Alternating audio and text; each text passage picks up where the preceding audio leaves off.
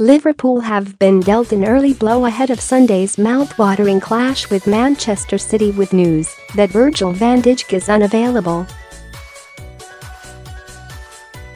The club's record signing won't play a part at Anfield due to a tight hamstring.Reds boss Jurgen Klopp doesn't want to risk his new £75 million acquisition against the Premier League leaders, so Dejan Lovren is starting in his place alongside Joel Matip.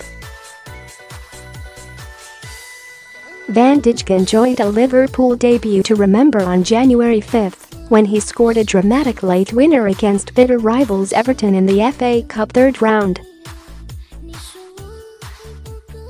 The Holland international will now have to wait a little bit longer to make his Premier League debut for his new side since leaving Southampton.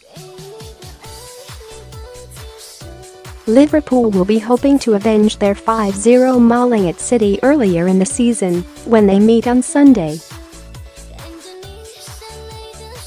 The Reds trail Pep Guardiola's side by 18 points in the table as they hope to inflict upon them their first league defeat of the season.